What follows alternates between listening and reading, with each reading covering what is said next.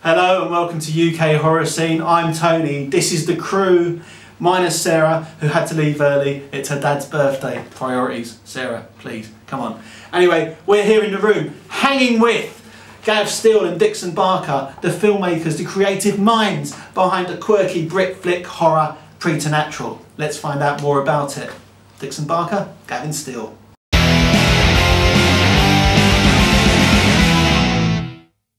Right, Gav, Dixon, thanks for joining us. Your film Preternatural. Yep. Tell us about it. Go for it.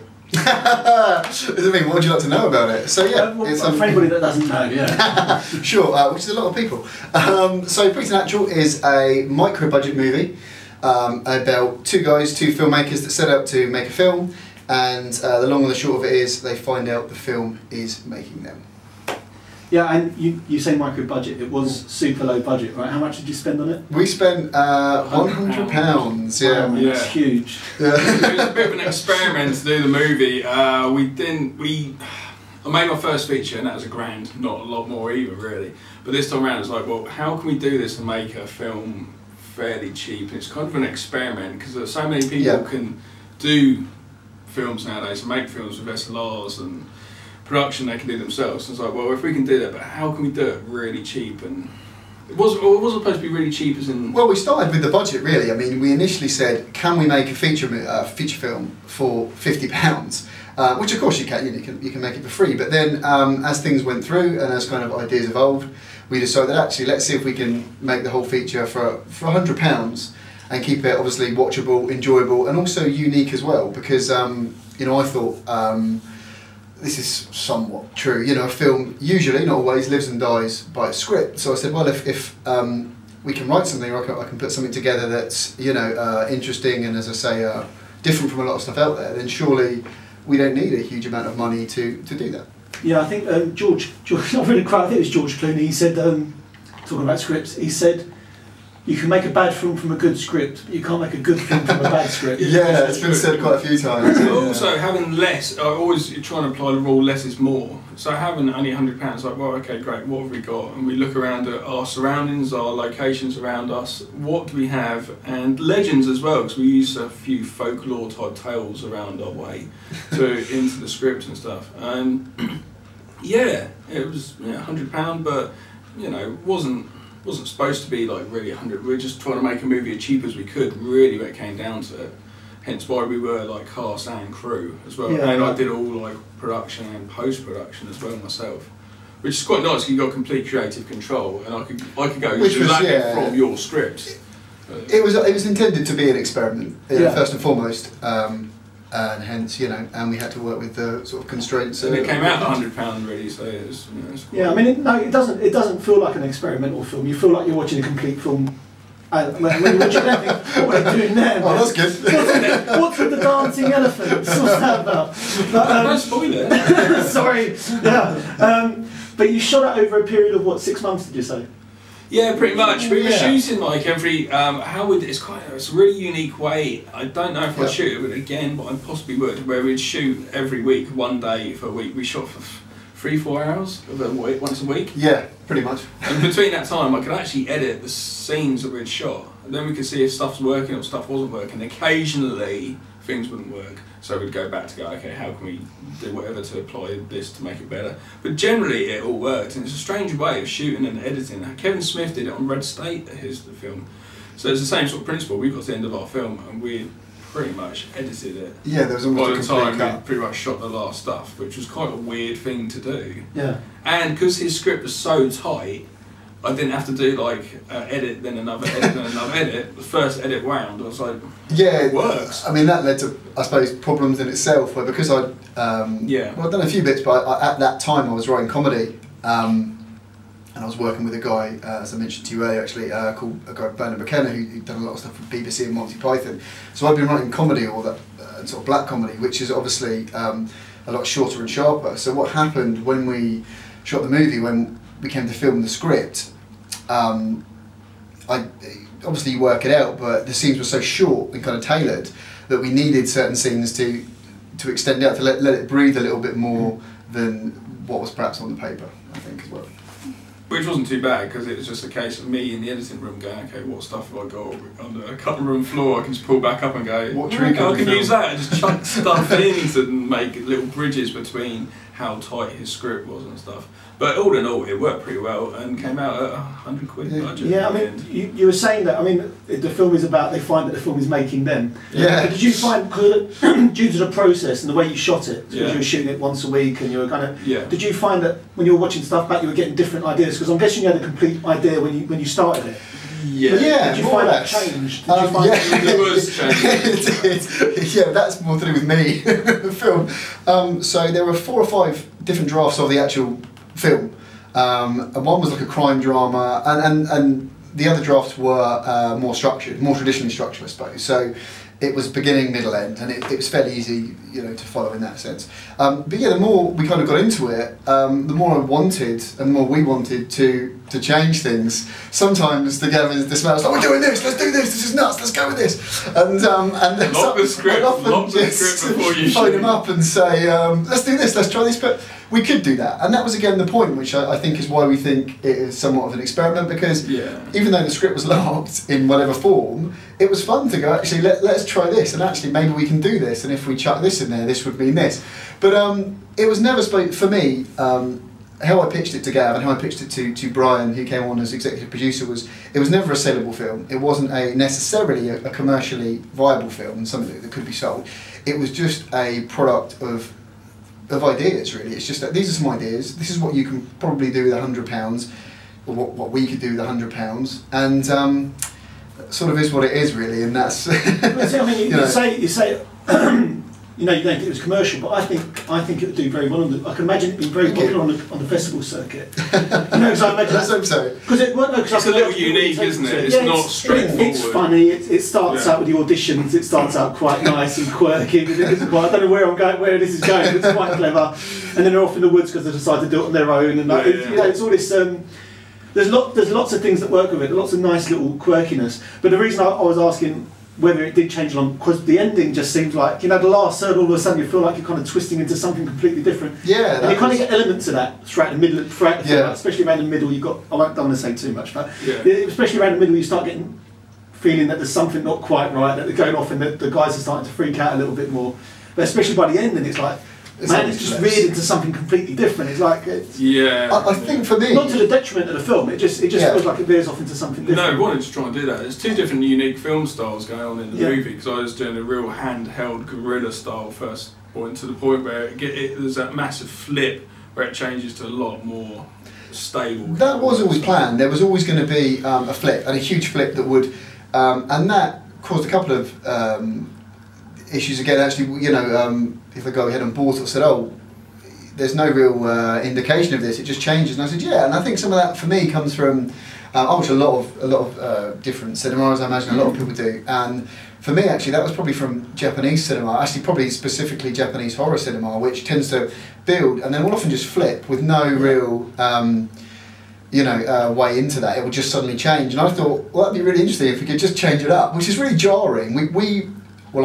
I think we both actually, that it would be more jarring than people have found it. I think when we first screened this, well, when you gave me the script from the get-go and I read it, and I was a bit like, it just wow, man, I've never seen this in film before, and I don't know how this is going to go down.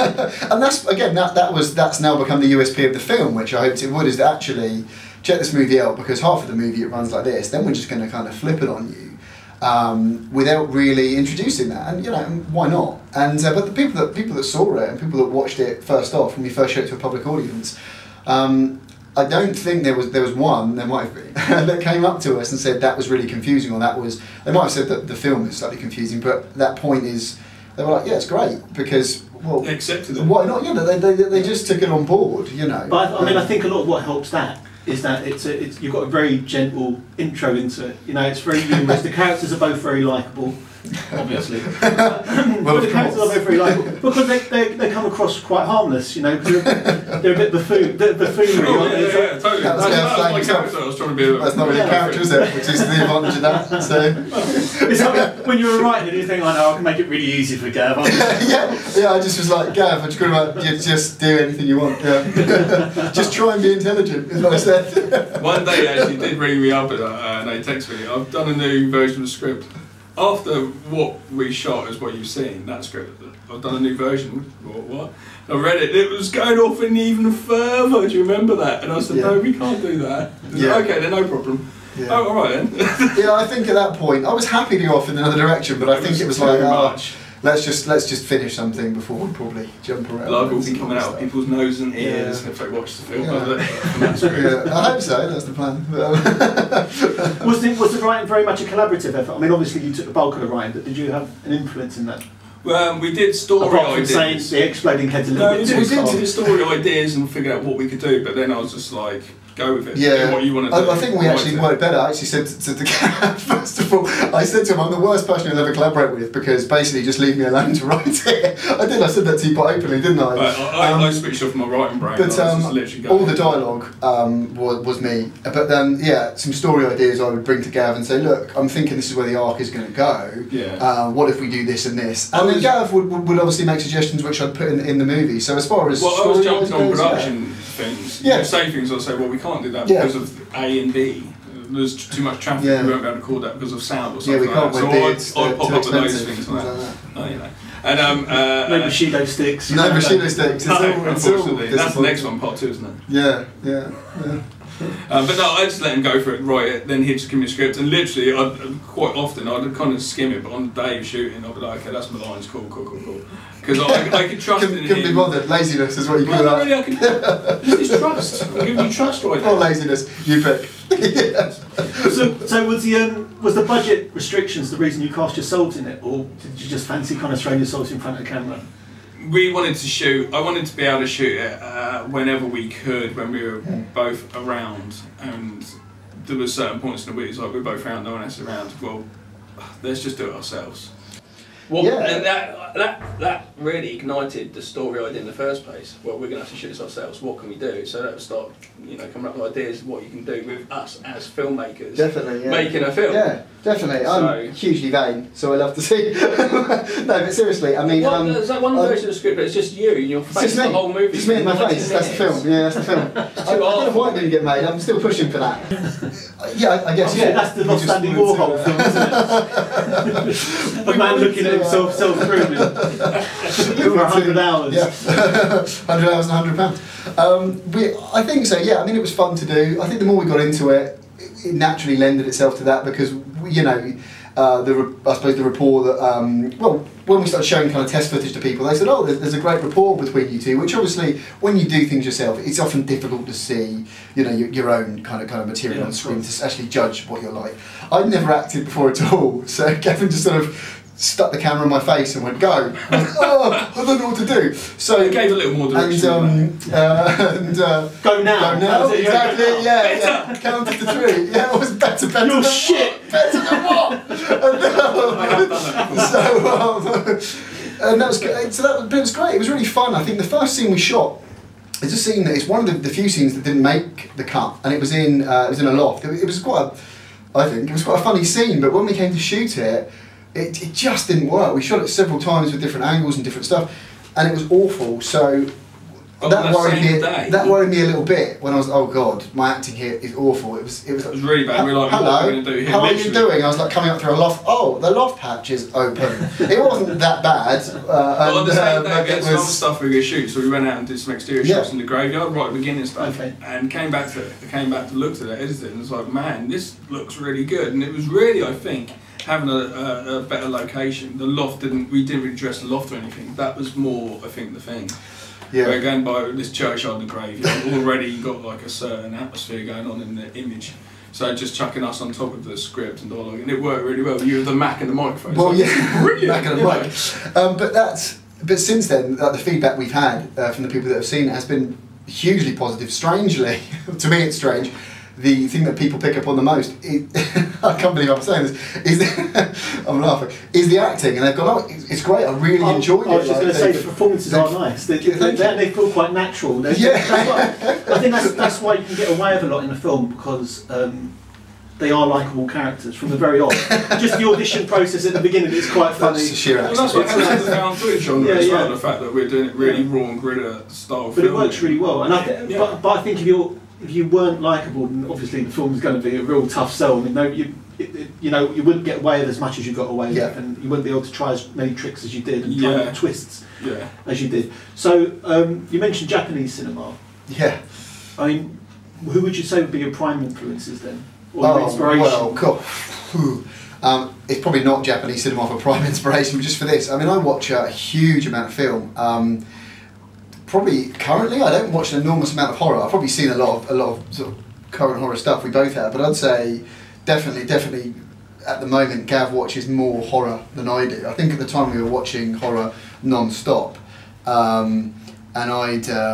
And I'd watched a ton as a kid, and obviously love that genre, but it's largely the older stuff that I enjoy. So there's a great French movie called Eyes Without a Face. There's no blood or gore in that at all. It's so I'm very much, I suppose, drama was a big influence, or drama-based things. My favourite filmmaker of all time is a guy who's nothing to do with horror, called John Cassavetes, who's considered like the father of independent cinema. He is. Nick Cassavetes is, directed Alpha Dog or something horrible, but he's my sort of favourite filmmaker. So which all sort of lends itself to the style we shot, and then kind of how I write, because he's very dialogue based, obviously, and he's very about a realism to it all. And obviously we're making what is essentially I suppose a horror film, with kind of drama and fantastic elements to it. But I wanted to keep that dialogue as natural as possible. Anything I write, when I used to write short stories, the dialogue in that is as natural as possible. So I suppose black comedy is very much my thing, as much as I can get away with comedy. And like I say, natural dialogue, I think. Because I think it's what's missing in a lot of... obviously a film is a product, but I think for me I sort of switch off, not all the time, but a lot of the time when the dialogue feels forced. And as you said, and as people have picked up on, hopefully it comes across as natural. So I'd say Cassavetes was one, and then a lot of the old horror really. So well, I was talking Blair Witch, old British, old found footage films, things like that. I was literally watching as many found footage just for the whole filming style and stuff, and the editing style as well, just to see what I can do, and without going on and doing the same thing that people have already seen. Blair Witch being like the granddaddy of the in a wider spectrum of horror and stuff for found footage. And I was watching it quite closely, but at the same time I really wanted to try and make a fresh film. And I think we did anyway for that mixed halfway point turn. Anyway. Yeah, and we referenced, obviously... We did reference the Blair Witch constantly, and that's the point. My idea was, well, let's attack it head on, because obviously there's so many found footage films get released which kind of sidestep it, and I go, well, actually, let's play with these kind of conventions, and that to me is a natural way to kind of exploit and say, yeah, look, we know you're doing this, we know it's a couple of guys running around in the woods, which I think I say in the film, my character says in the film. No, it's very self-aware. Yeah, and it is, and there's a difficult line with doing self-aware stuff. I didn't want it to become some postmodern kind of jaunt, like, oh, it's a self-aware.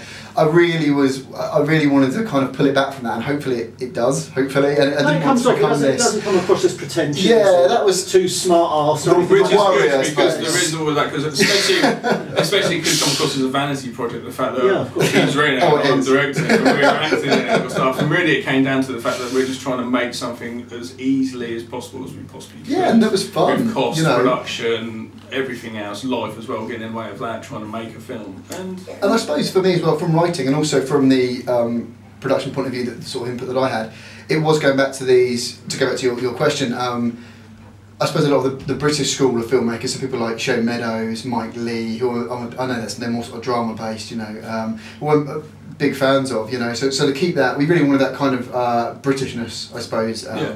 No, it does. The humour's very British. It feels very British. I think things like old Hammer horror. I'm a big fan of the old Hammer horror stuff, the TV series. As well. A lot of that was shot actually near where we live, and that's really what sort of inspired me to kind of do it. That sort of creeping tension, in there, and that sort of drama element. I think a lot of, not all, but a lot of recent horror is sort of lost really. So they're obviously exceptions. It's a change in genre. I mean, I think it's because it's just become so commercial. Because it's, I mean, like we were talking earlier before we started filming about how commercial the industry is, and like someone like Cassavetes, it's going to be hard for someone like him to break through now as a director. I mean, obviously he was a big time actor as well. Of course, yeah. Because of his projects, his films weren't particularly commercial films. No, not at all. I mean, and he openly, obviously, rejected Hollywood. Yeah. A great actor though. I like Cassavetes. Yeah, he's great. Dirty Dozen. Dirty Dozen. Yeah, Columbo, Rosemary's Baby, and yeah. What about you as an inspiration? I mean, you mentioned that you've done a lot of research. You watched a lot of found footage. I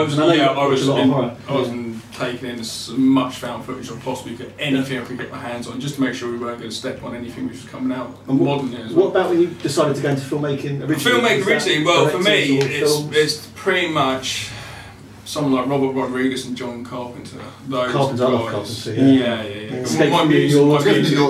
My scores and stuff was very much influenced by Carpenter and stuff. The way he's a fantastic composer as well, Carpenter. I'm off to see him this year. Are you really? Halloween, he's playing in London. He's playing a gig. We'll have to talk about this. We've got the tickets in November. No, I love his things. He's released albums now as well, isn't he? That's what he does. Lost Things too. Yeah, I saw that coming up. But those guys, for me, I think Robert Rodriguez, not all Robert Rodriguez's films as such, because some of his films are okay, but it's more of his ethic of filmmaking, where you sort of do it yourself and just get it on and do it.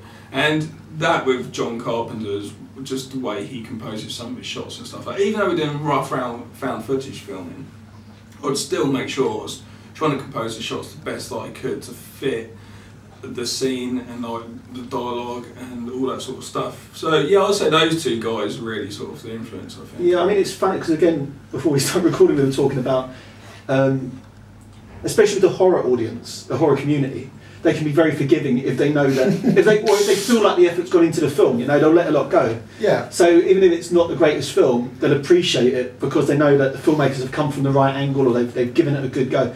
And I think you're saying with Rodriguez is that even when his films aren't great, you can still appreciate a lot about his films because you know it's the film that you always get the impression that's passion. There's a ton of films I could reel off which aren't necessarily my favourite films, but I watch them or enjoy them because I understand perhaps the context that they're made in, or as you say, there's some sort of passion, and they're like, because it's an interesting take on it, and hopefully people can see hopefully with ours, you know what I mean? It's that that's it. Do you know what I mean? We did what we had. Because you lecture on films as well, don't you? Oh, bits and pieces. I wouldn't say my main. I mean, I was a teacher, but I have done. Yeah, I used to. I did A level, and then I've done uni work. But uni's not film; it's education related. No, I mean, but I've sort of brought film into it. Because the reason I bring it up is because I'm thinking, like, obviously you're going out making films. Obviously, when you talk about films.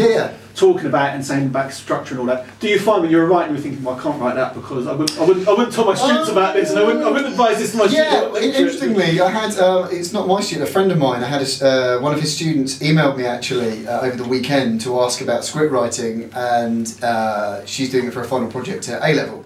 And she said, and she's asked about structure, and I said, I've just, interestingly, last year finished a film which blows everything I'm about to tell you out of the water, so don't watch that film ever. So at least not while you're kind of doing this. It was more after it, I was like, oh God, are people going to actually, I mean, when I wrote it, I thought no one's going to actually watch this. I thought 2 people would see it full stop. So it was like, well, it doesn't matter. But then the more people that saw it, the more people that liked it, I was like, oh dear, perhaps I should have had some awareness because people are going to kind of judge this and say, well, actually, you said this and you've done this. I mean, that's not what Sir said to us. Sort of whatever, really. Do you know what I mean? When I've done the uni stuff, it's fine because of course they're completely forgiving. They don't, and they'll have never seen anything I've done. But funnily enough, when you get sort of A level and stuff, they're obviously naturally they're probably more inquisitive or even certain they want to go and find stuff out, and they'll expose you on anything they can. So I suppose yes and no really to answer your question. I just sort of wrote it and then thought I know what I've done. I know what I'm doing with structure. I think most people have picked up on that as well. A couple of people have said, oh well, it doesn't really, it does this and this is obviously an accident. Well no, I mean I understand what I'm doing with script writing. I've studied it and taught it at fairly high levels. So and a lot of my friends do it, you know, much more successfully than I have done. And so I'm aware, and it was a case of, well, let's buck that trend, let's go with it. Yeah, why not? See where it takes you. Yeah, why not? Yeah, Which is, I mean, it feels like a very natural process to film. I mean, it's a clever film. It's nice and quirky. It drags you in, and you don't really feel like. I've been really lucky because since we started this, I mean, like you're the third people we've interviewed, and luckily all the films I've watched I've liked, because it's quite scary, you know, you're watching it. And like, we were talking about this before. If you're going to sit down and chat to someone about their film, you want to like it, because you've got to bluff your way through it otherwise. But it's 3 out of 3 so far, and it's funny. Rodriguez has come up nearly every time, I think. Cause Dusk Till Dawn seems like a really popular. Well, funny enough, Dusk Till Dawn's got a good midpoint turn, hasn't it? Really. Well, yeah, of course, Dusk Till Dawn, yeah. Well, it's made as a gangster film. It's styled as a gangster film, and it breaks out into a horror. Yeah, which makes it brilliant. It's great. It's great. Yeah, it is. It's really enjoyable. Yeah. That's great. Right, guys, did you have any questions? Yeah, who is your favourite filmmaker in London in terms of horror movies, or actors, or writers, or actress? In London? Yeah. You've been working with, or you're aware of? Filmmaker in London. we can spread it so we can. The French, they're so pinpoint. The North London. Let's bring it down. I don't know. That's a hard one, actually. Are there any filmmakers on the independent circuit that you enjoy? See, because I see quite a lot of things. You go to a lot of festivals. Yeah, Gav would be more poised to answer this and it kind of, than me. And quite often, I only sort of do one sort of film, then you don't hear or see anything, so it's quite hard. I don't know. You've stumped me. That feels really. That sounds really bad as well. I mean, I'll take some of the pressure off slightly. I can only think of Well, there's I think a friend of mine, a guy called Jeffrey Harmer. He's local to where I live. He made a great little short called Selfie, which was then another version of it came out much later, actually, called, I think, Selfie from Hell, which became viral. Interestingly, his short predates that by I think about 4 or 5 months. And I think his is a much better version. It's much sharper. So he's great. He's doing horror. And then I suppose who else? I mean, there's a few guys who I know, but I've not really seen a lot of their films at the moment, just because a lot of them are in post-production, I would say. I'm hopefully working with a guy soon called Mark Brennan. He's not necessarily a horror director. He's just done a great little short called Tea for Two. It's a sort of, I want to say it's a sort of love story drama-y with a kind of sci-fi twist, I suppose, but I know he's possibly looking into doing some sort of horror-based stuff as well. But that's just purely local to me. As far as London and independent filmmakers in this sort of area, I wish I could say loads. I don't, because probably less than, see, Gav should have all the answers here. I kind of go to things less than Gavin, because I write, I naturally just sit at home just looking at the screen. There are so many, it's hard to kind of pare it down to. Well, I do know, because I do know a lot of the British filmmakers and stuff. But some of them I haven't even seen a lot of the films. That's the thing. Like Liam Reagan, who's just made Banjo. Of course, yeah. Like I've still not seen the film yet, but that's doing really well and doing festival circuit and stuff like that. Then I have just done a short film, 60 Seconds to Die, which is basically loads. You showed me a clip of that. Yeah, which is basically a load of different filmmakers have done that, and that's a couple of British filmmakers, Tony Newton and Dan Brownlee, and those guys are doing stuff. But yeah, there is a lot of us as well. There's a lot of British films, and there's a lot of good talent out there as well. There is, yeah, so it's really hard to pinpoint. Exact people in exact films. How do you two know each other? Live in the same town, and we were fans of film, and we just sort of knew each other. Yeah, we were sort of mutual friends, really, isn't it? And we would just sort of say hello and chat. It was an ad in a personals column. After I made my first, bearded filmmaker looking for cinema. Bearded filmmaker. After I made my first love. My hand wasn't there for that reason. It was there for that reason. We both know. Subconsciously. Oh, completely consciously. There's nothing subconscious about it. I made my first feature film, and he watched it, and out of the blue just sent me a message saying I've just finished doing like some script writing stuff. Do you want to write a movie? Do you want to make a movie? Yeah, well, actually, Preternatural. Someone's going to write a movie, brilliant, write it. I've not really talked about this, but it was done as it wasn't originally intended for this, but I was doing I was finishing off my masters down in Winchester Uni, and it became essentially my final project for the degree, which it wasn't the intention at all, but it's just because I'd spent so much time faffing around with the script for this that all the other stuff had sort of fallen by the wayside, so it seemed sensible to do that. But so that's how that came about, which I sort of forgot. But yeah, we, as you said, really, we just met through, and I just started that course, or I think it was just prior to starting that course. We'd known each other, and we were sort of Facebook friends, through mutual friends when we were younger, because we went to close schools and we were a similar age. And I just messaged you, didn't I, saying, "Oh, I know, are you still directing stuff?" The thing is, I've always get these messages from people. "Oh no, do this," and it's like, "Okay, yeah, cool." But he came through, so it's quite nice to actually have that. And go, "Okay, cool, let's do something," because it's, you know, as you get all these messages quite often, it's nice to have the message. It's brilliant. And then you start putting the effort into it, and it all comes off. It started off very differently, didn't it? It wasn't Preternatural at all to start with. It was a very different movie. But oh yeah, of course. Yeah. It was a series of sort of kind of Pulp Fiction shorts. type style, wasn't it? Yeah, you can see that completely. It's so Pulp Fiction. I'm seeing this like Pulp Fiction of horror. No, we were going to try and do short films. We were trying to again figure out a cheap way of making a film. What if we make a load of short films, but then we realised that they're going to go in a bigger universe. I thought Pulp Fiction. That's another way of doing it. It hasn't been done in the horror world yet. Not yet. Well, I sort of thought that Amores Perros, the Spanish film, Amores Perros, which does a similar thing where it links three stories, and I've done something like that in fiction, where they're all short stories that can be read individually or read as a whole. And that was the idea of the film originally, but it's nothing. Off. You can always go back to that one. Yeah, nothing like that. Sound, Ivan? Hi, this is Ivan Troopa here. I'm come late to these questions. I'm hoping you can answer two for me if you don't mind. First one, do you enjoy or have you watched Little Shop of Horrors? What do you think of it? Which version? Yeah, I was just going to say, which version? Seymour, the sing-along one? The musical. The musical, come on. Start with that one first at least.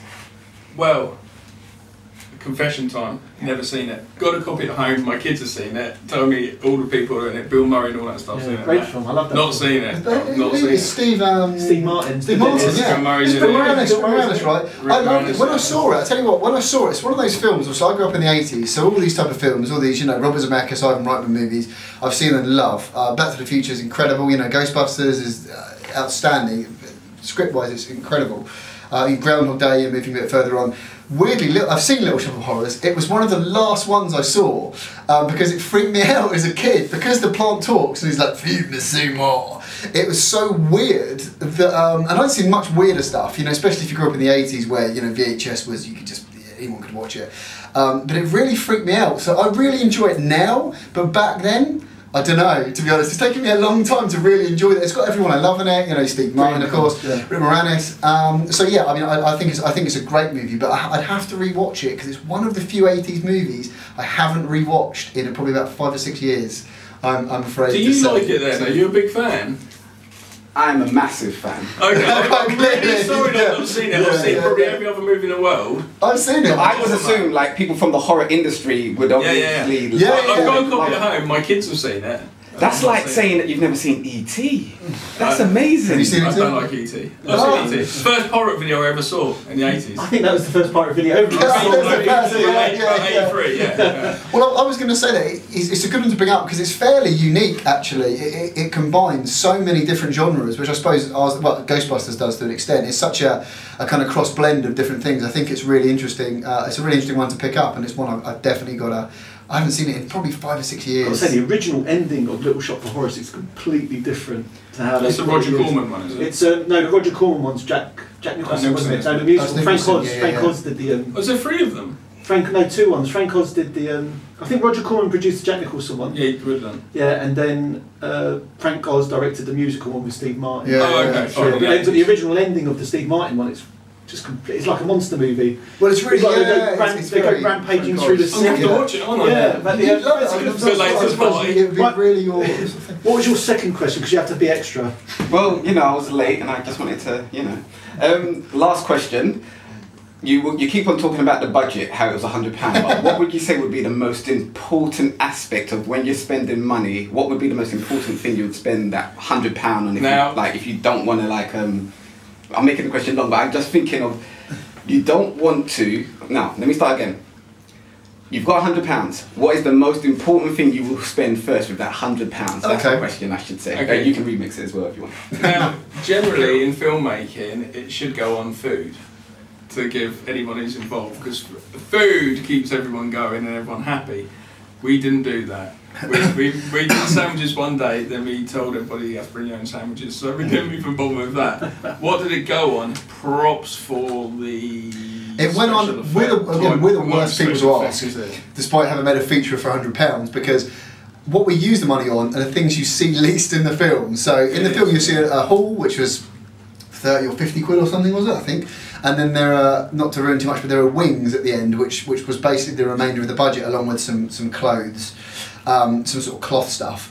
And they're the things you see least in the entire film. So you're probably asking the wrong people. But yeah, I'll go with Gav. It's probably... it would be food. If you're gonna... you should do food.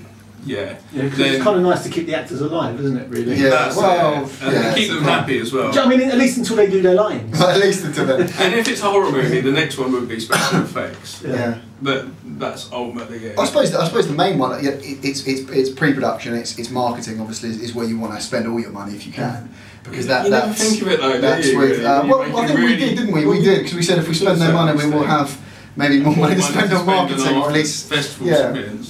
So probably marketing is always going to be is where you want to put your money, really, because you can have, as I'm sure we all know, the worst movie in the world that's marketed well will obviously will still sell, of course. So it's all marketing, really. There is a trailer. There's an old teaser trailer which we made last year, which you can, if you type in Preternatural, Prerenat.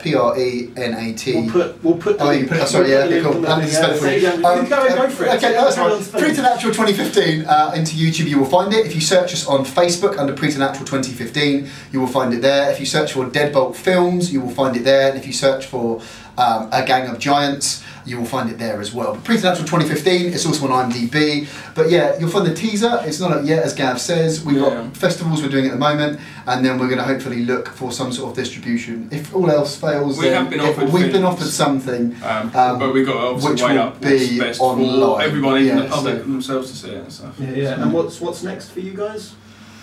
I'm working on an idea at the moment. For another feature possibly, and I'm going to carry on doing a few music videos and short films and stuff, because it's just enjoyable to do that. Yeah. And I do a podcast called the Podcast on Haunted Hill, which is a regular thing to keep doing, which is quite nice because it turns me into a film review almost, and I can dissect films. Last night I watched Hostel because we're going to cover that for our Valentine's special. Lovely. That's because that is a perfect Valentine's. So it's nice to be able to dissect films though in that capacity, because I never did before, because I've got to speak about it. So it's quite nice to do that. But what are you up to? Anything much? Nothing at all. No, there's a few bits and pieces I've got working on. There's a short I've got hopefully coming out. I've written quite a lot, and it's deciding where do I want to take those. Because it's one of those things. I said January I'm going to kind of relax on filming and do the other bits and pieces I do. That hasn't happened. In January everything has sort of kicked off, and I've had and then we collectively for this as well, and individually have had lots of different bits and pieces come my way. So I'm literally this weekend pretty much and next weekend trying to figure out where I'm going to take that. But there's a short coming out hopefully relatively soonish, which we're going to do, and then later in the year more stuff. When I've sort of pushed the other backlog, I'm going to kind of go for it again. So I'd like to try and do another short again. Us guys more. I think more average, we're looking. We'll be working together again. I think it's. I think acting wise, I think there's something obviously there which people have picked up on. So if nothing else, I think from an acting front, it would be quite fun to do, even if it's a silly thing in one of our cars or something. But I think hopefully you do work together. I'd like to see what else you can come up with. But Preternatural, check Preternatural out on the festival circuit if you can find it. Keep your eyes open. I'm sure it'll be released at some point soon. So. And check out their other stuff. Check them out on IMDb. Just check them out if you want. You can freeze frame. I will be. But thanks to both of you for joining us. Thank you so much. And the best of luck in the future. Thank you so much. We'll see more of you. Thanks for joining us. Thank you, guys.